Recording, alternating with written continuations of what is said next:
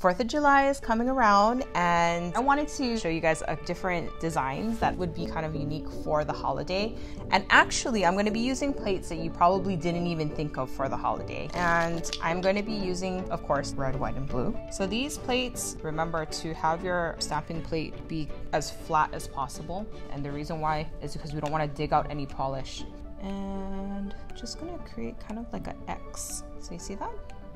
So I'm gonna do star design. Who doesn't love stars, right? So be creative. Go ahead and do it however you want to. The last design we're gonna do, I'm going to use a different type of blue, and this one I'm gonna be using a makeup wedge to help me with the gradient. Trying to keep that white in the center. Again, I'm gonna use the stars. I wanna do a big star. There you go. So tell me which one you guys like best.